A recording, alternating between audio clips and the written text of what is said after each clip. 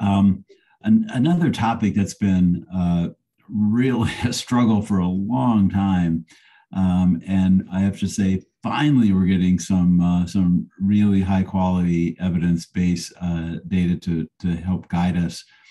Is the whole issue of HPV and HPV-induced anal problems, including anal cancer, and the question of who do we screen, how often, what tests are best used, how do we prevent anal cancer, how do we treat it, and to help us work around some of those issues. Susan Cu-Uvin is joining us today as our final speaker. Susan is a professor of medicine and infectious disease at Brown University, Providence, Rhode Island, and has been very active in this field of HIV medicine for a very long time, and is now helping lead the work at Brown University, and is a really great person to take us through this journey. So, Susan, feel free to help us understand this better. Well, I wish I could give a final answer to this, as Paul has been saying that this has been an issue that we have been trying to deal with for a long time, and what to do with anal cancer screening. We're very clear on cervical cancer screening, but if you look at all the current guidelines, they're all different on what they would recommend for anal cancer screening. The question, what now? It's evolving, it's a moving target. And the basic reason for this is there's really no high quality evidence-based studies to tell us what the right screening is. So that is one of our biggest issues. So anyway, the learning objectives for this session is to describe the impact of HIV epidemic on the incidence and the progression to anal cancer and the risk factors among people with HIV, particularly in the United States. List the recommendations for anal cancer screening and their limitations among persons with HIV, and to describe the recommended treatment for anal high-grade squamous epithelial lesions to prevent anal cancer. So I want to start with case one. Case one is a 45-year-old person with HIV, identifies as a man who has sex with men, CD4 count of 200, plasma viral load is undetectable on combination antiretroviral therapy, no diagnosis of sexually transmitted infection in the past 2 years.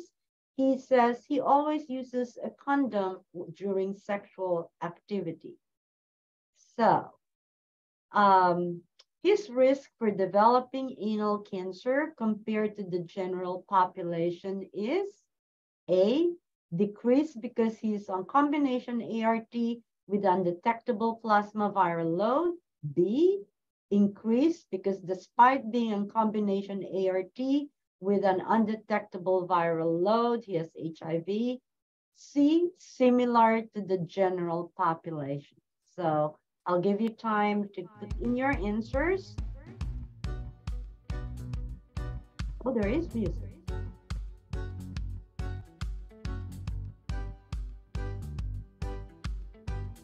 The choices are not many, so let's see. Wonderful. I don't think you need this lecture from me. The majority shows that it's increased despite being on combination ART with undetectable plasma viral load, and you are correct. And really, the incidence of anal cancer among MSM with HIV is high, and it is estimated to be about 89 per 100,000 person years. And among women with HIV, the incidence ranges from 18.6 to 35.6 per 100,000 person years. In comparison, the incidence of anal cancer in the general population is 1.6 per 100,000.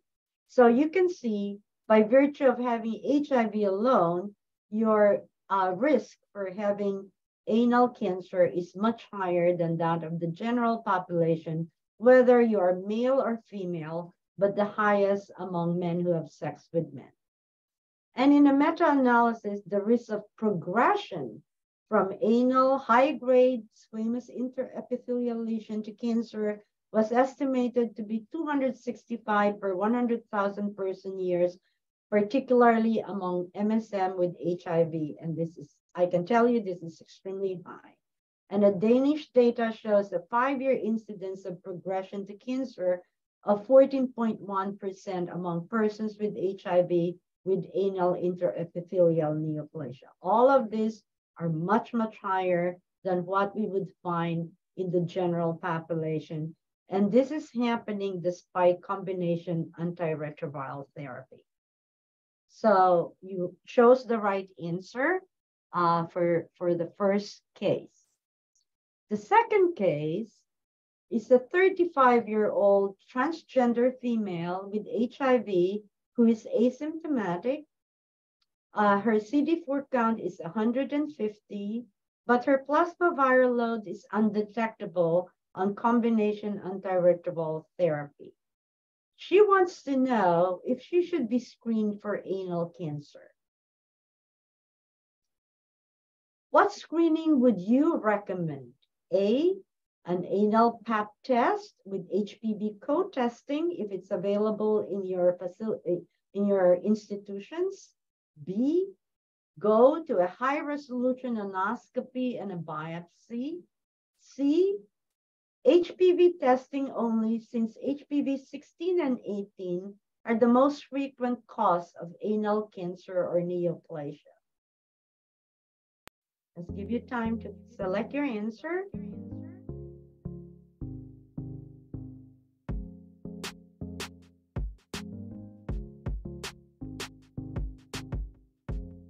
Okay. Like I said, this is an audience that knows their anal cancer screening. And yes, it's anal pap with HPV co-testing if it's available in your institution. So let's review what we know about anal cancer screening.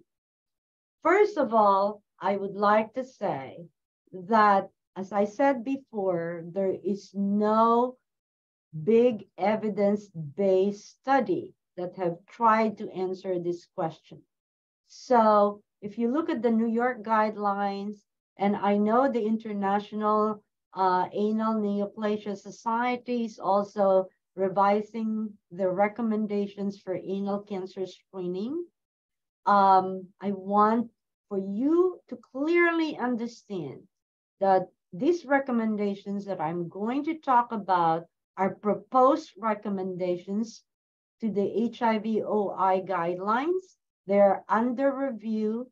They have not yet been approved, and changes might be made after the discussions and the review.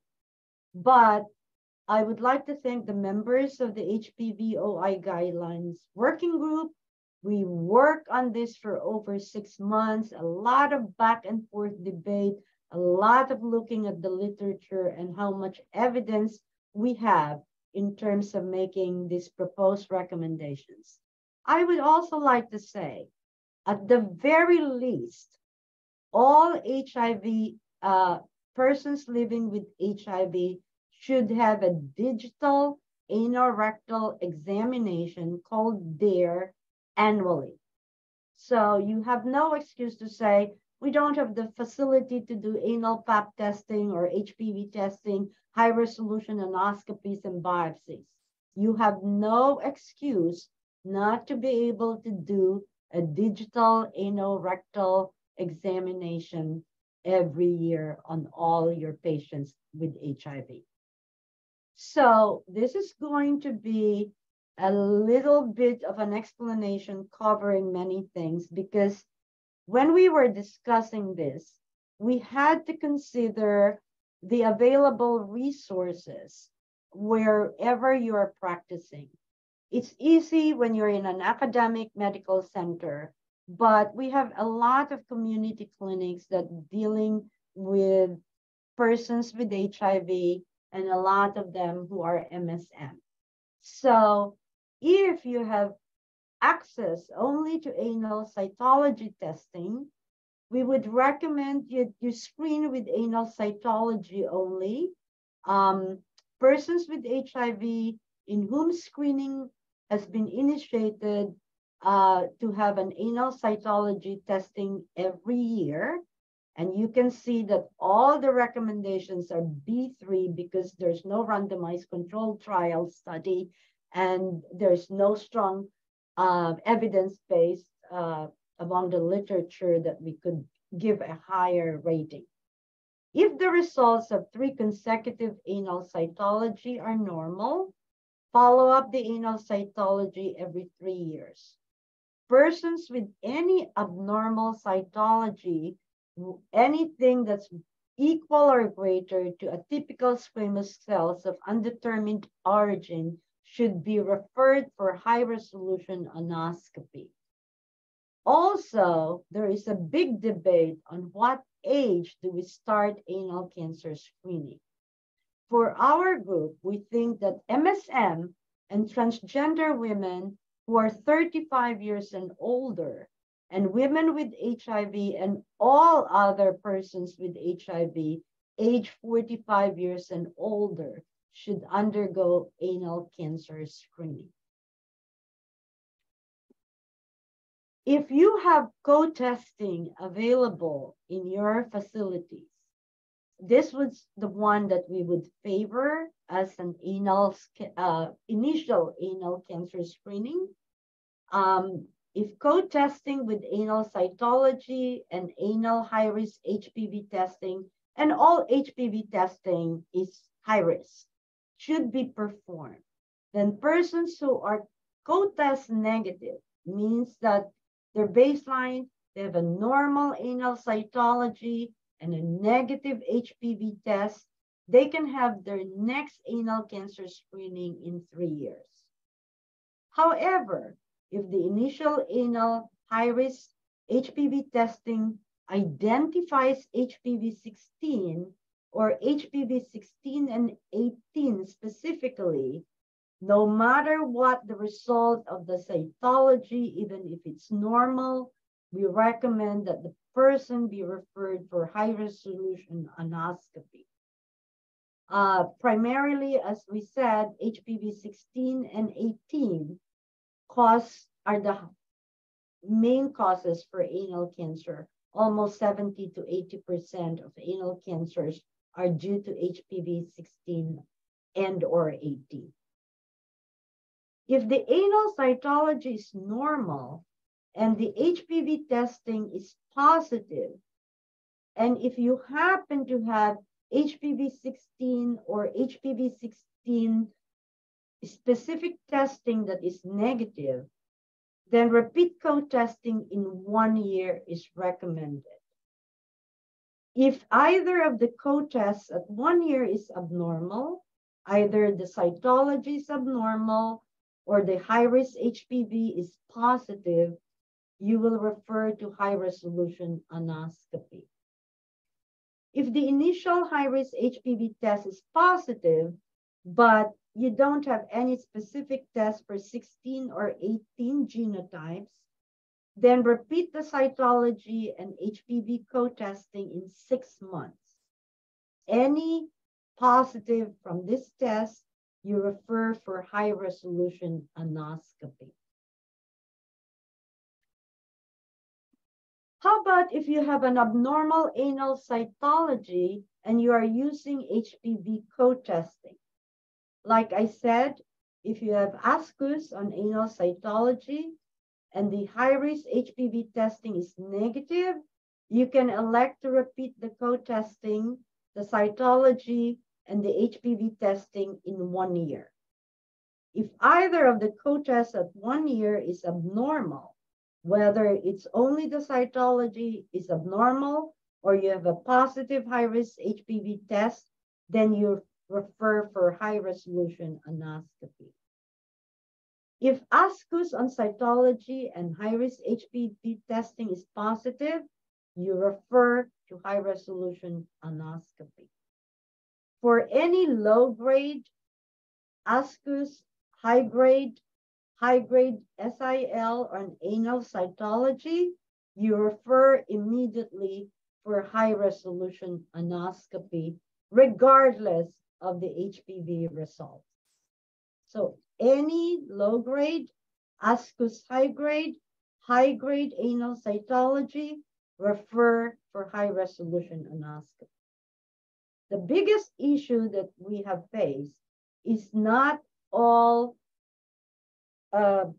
clinics have access to high-resolution anoscopy, or even if you have capacity to refer for high-resolution anoscopy, access to that might be difficult, either because of distance, transportation, socioeconomic issues from your patients, or just the waiting time is too long.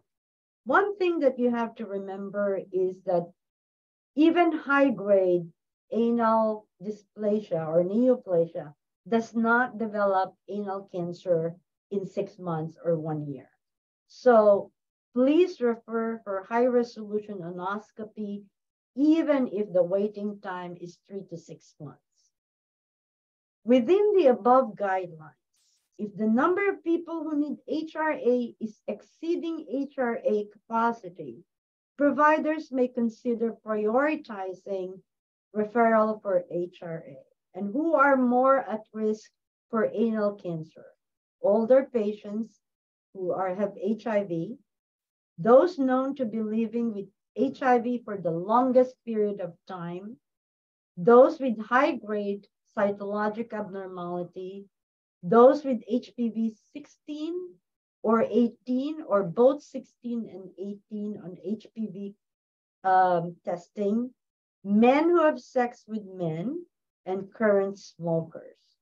So I think that these proposals, not yet approved, I want to make that clear, have taken into consideration capacities of clinics, whether you have anal pap only, whether you can do anal pap with co-testing, whether you have access to high-resolution anoscopy in your clinics, or whether you have to refer to another clinic for high-resolution anoscopy.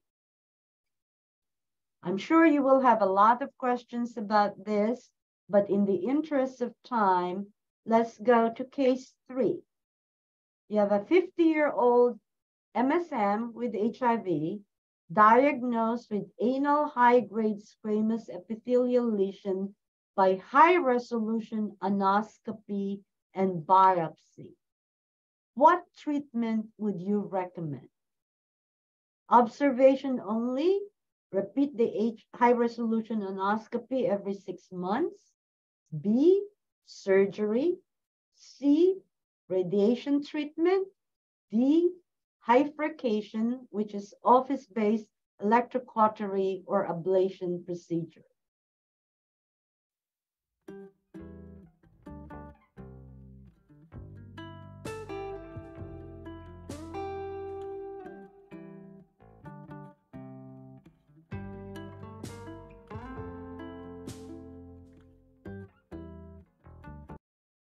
Okay.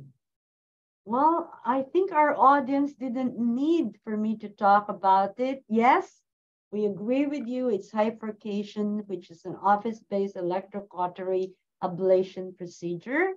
And why do we say that? We have the anchor study, which gave us the answer. The anchor study was a phase 3 study from multiple sites that enrolled 2,237 patients with HIV who were assigned to treatment, which is hyfurcation, 93% of them. Some had imiquimod, some had fluorouracil, but mainly ablation treatment. was the treatment that was given. So immediate treatment or observation, which they called active monitoring, and that was 2,222 patients. There was some attrition, and you can see in that they some patients discontinued the intervention, some were lost to follow-up, some withdrew consent. Patients died, but none of them were related to anal cancer or the study, okay? So this is the Kaplan-Meier graph that was from the anchor study that shows that immediate treatment for high-grade SIL is markedly better than active monitoring, which is observation over every 6 months. Now, if you had any concerns or there were any findings during high-resolution anoscopy during the follow-up, of course, they were offered treatment. But immediate treatment made a 57% reduction in the risk of developing anal cancer. So this is a randomized controlled trial. So this is an A1 recommendation. You don't wait when somebody has a high-grade anal lesion or neoplasia, you refer them for treatment the soonest possible. So I think you all got the questions right, majority of you. So I'm very thankful. This is an evolving field. And I can see that in the next 6 months, that many guidelines will be coming out with the recommendations. They might differ at the screening age. Some will probably be 30, others will be 35. Your question probably is, you have the anchor study. Did the anchor not study the best way to screen? The anchor study did HPV testing, anal cytology. However, the eligibility criteria is a biopsy of high-grade SIL based on HRA and biopsy. And HRA, of course, is not practical. We cannot send all our patients with HIV, even just the MSM alone, who are the highest risk groups for HRA. We just don't have that capacity. So we still need proof whether anal pap alone will do it, anal pap with co-testing is the best, or HPV testing alone will be able to be a better screening. So that's why we have those different layers of recommendation. So Paul, I think we'll go to the question and answer session. Well, thank you, Susan. Great help with a very complicated issue. And I think the way you ended is really where I would, and a lot of the questions would like to start, which is the implementation of it. We know that in the US, many people at risk for HIV and for its complications, including anal cancer, live in resource-limited settings with limited access, and often in states that aren't providing generous benefits. Help us understand kind of, if you have to implement this in a place where the resources are so limited, how would you start? What's the most important starting point would you recommend? Like I said, the starting point, and there's no excuse not to do it, is a digital anorectal exam yearly. It doesn't matter what age, as long as they have HIV, that is an easy thing to do in the clinic. Now, I say easy thing to do in the clinic, but it has to be done correctly. So there are videos that will show you how to do a correct digital anorectal exam. It is uncomfortable. Patients don't like it, but it's once a year. Nobody wants a pap smear either. Nobody wants a mammogram. It's uncomfortable. But if you explain to your patient the reason why you're doing this, they will probably agree with you, because most of our patients really want to have a healthy life. And this is just one part of keeping them healthy. My oldest patient is 86. I never thought, when I started this in the 80s, that I would see my patients grow old to be 86, 84, 82. And we have kept them alive by taking care of a lot of comorbidities. I mean, many of our patients are living longer. They are at risk for comorbidities, even if we can control their HIV. So, and then we took into consideration like community-based organizations that are in rural areas.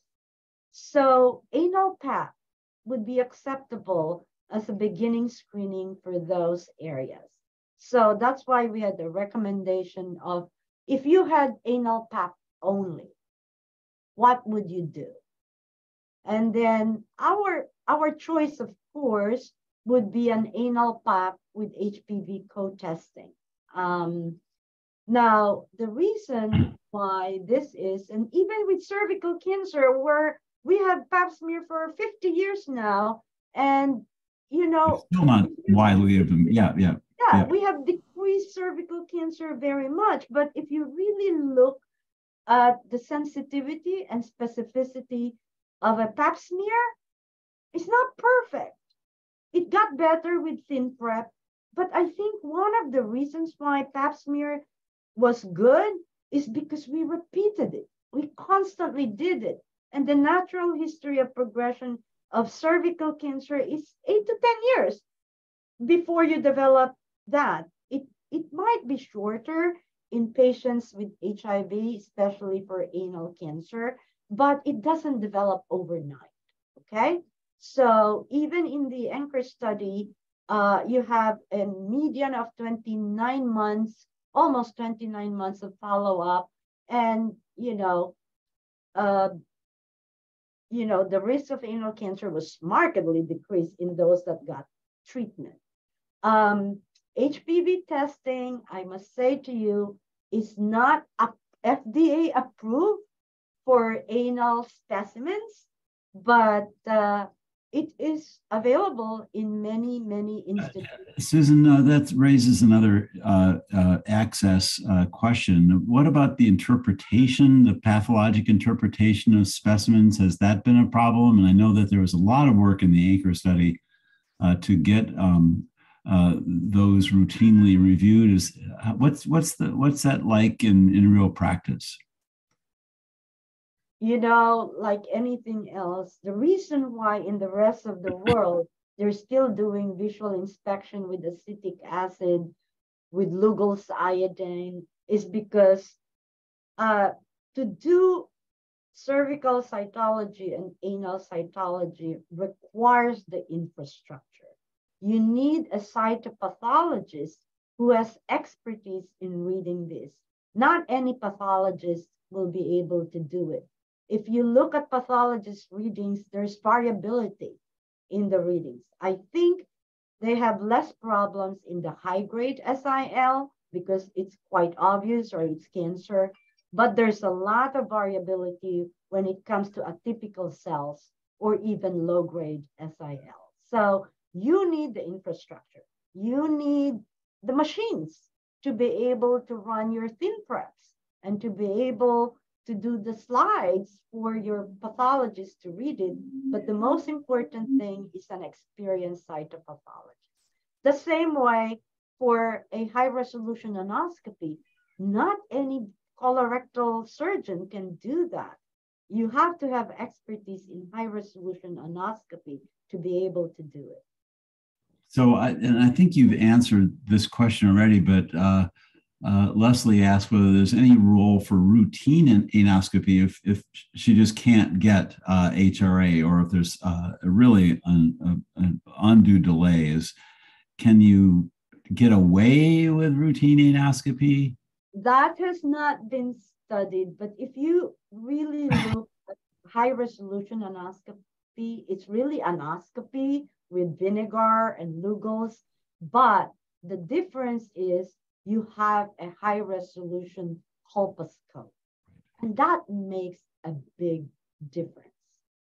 So I think if I were in a very, very rural area, like when I go to do my studies in Bangladesh, in Kenya, in the Philippines, where I have no access to colposcopy, I do it anyway for high-risk patients because I might not be 100%, but if I see a lesion, then at least I can biopsy. So it's a matter of access. What I don't want is somebody not to do anything because I don't have the sophisticated anal pap. I don't have a laboratory that can run that. I don't have HRA or biopsy capabilities. That is a cop-out. I think even with the most minimal, I know that, low resource countries are doing things, not the same standard of care here, but you would be surprised at how many clinics in the US are even worse than low resource countries. I mean, we assume that we have all of this, but it's not true. Yeah. So I know that there was interest, Susan, because obviously these issues are reminiscent of the issues facing cervical cancer screening. Yes. And I know that there were efforts to standardize the procedure to allow non-physician healthcare providers to do this by video with somebody at a central site reviewing the videos. Is that something, how did that work? And is that something that could be thought of for anal disease as well? I cannot answer that for anal disease because the studies have not been done, but certainly for cervical cancer, yes. We do a lot of telemedicine. We have mobile colposcopes that you can put pictures in the cloud, can be reviewed in real time. And they are now coming up with mobile colposcopes with AI intelligence that can give you a reading in 60 seconds. Those are all advances in cervical cancer. We're nowhere near in terms of anal cancer screening. So an issue has come up in the questions. You've walked us through this. We know that HIV patients are at high risk for anal cancer. What about men who have sex with men who have anal exposures? Certainly, they must also be at some higher risk, even without HIV infection. Can you comment on that? They are, but much lower than if you had HIV infection. So do you have any thoughts about recommending screening procedures for those who are taking care of men who have sex with men who aren't necessarily HIV infected? Yes, I would like them to be screened, but with risk stratification, if we really have limited HRA resources, we have to choose the highest. Higher risk, yeah. So another person on the Q&A asks about self-collected HPV and anal swabs. Obviously, that's been a very important topic in a variety of situations, including STIs. Can you talk about that and how that might fit into these recommendations? We have no data to support that yet, although in cervical cancer screening, there are many, many studies that self-collected swabs are as good as clinician-collected swabs for HPV typing. The problem with anal, and even doctors who do anal pap, if they are not trained well, they come up with insufficient cells. You have to go at least 1 inch inside the anal canal and be able to collect the right specimen. If you're just in the rectum or if you miss the transformation zone, so training has to be done too. At least in the cervix, you see it. you see the cervix. You put the speculum, you see the cervix. You see the endocervix, you see the ectocervix. Now, when we're doing anal pap, it's a blind procedure. So the more experienced you are, the better. It is uncomfortable. Even men who have sex with men, who have anal sex, they find it very uncomfortable. And so you have to be able to do a good anal pap. It's not just putting the Dacron swab there and swabbing. You'll come out with unsatisfactory specimens, even among doctors, I can tell you that. So Sarah asks, okay, we understand the need for this. Can you recommend a video that can help the audience understand this better, how to do these procedures? I will share with you the DARE video and videos on high resolution anoscopy. There has been a big push on training for high resolution anoscopy for doctors who are not colorectal surgeons. And if you could make sure that those are shared through the website for this course, that would be great. So I think having some links so people could do that would be great. So what about? Go ahead. I must say that aside from just the didactics and the videos and everything, there is a certification process, the same as, doing cervical colposcopy. There is a certification process that goes into it. So, I'm looking at the questions, a lot of questions about will HRSA pay for transportation and lodging? What's the status of reimbursement by HRSA? I think that would be probably especially for the Ryan White programs. I have not had any problems reimbursing anal pap smears and anal HPV testing for any of our patients who are HIV infected. Who have HIV. HIV seems to be enough not to even need a pre-authorization or anything. So, and for Ryan White clinics, Ryan White is a payer of last resort.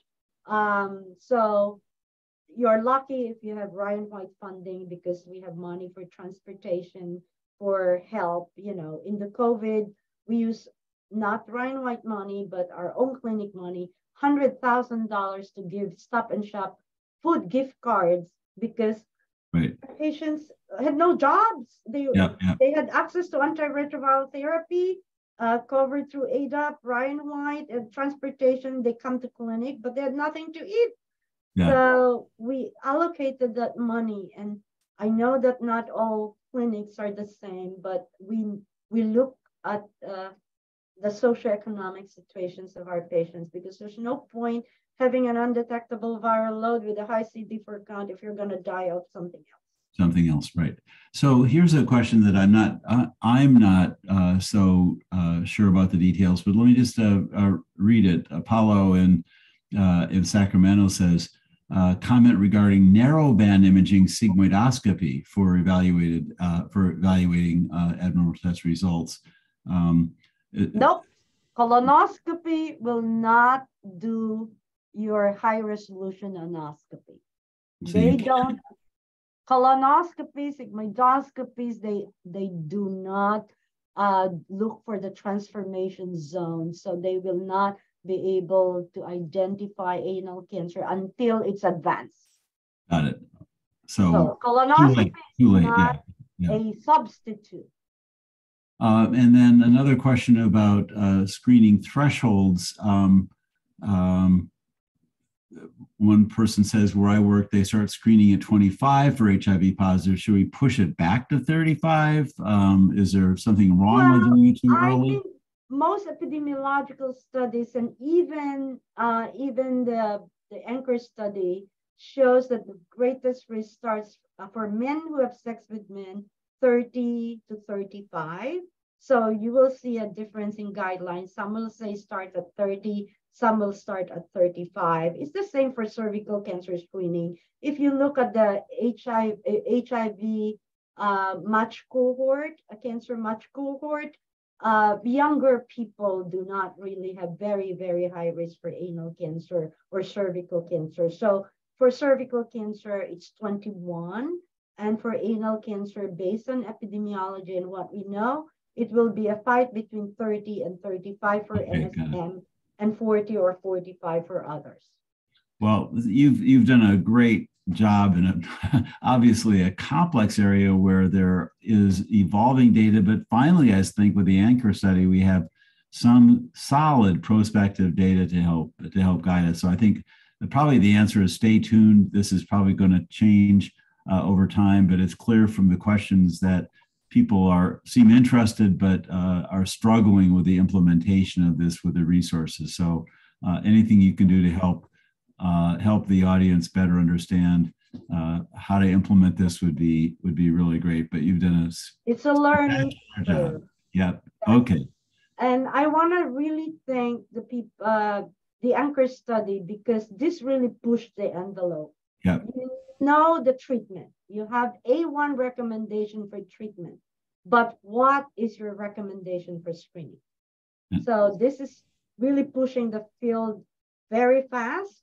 We have ignored it for a long time, and we've been talking about it, but there was just no push because we didn't even know what was the best treatment.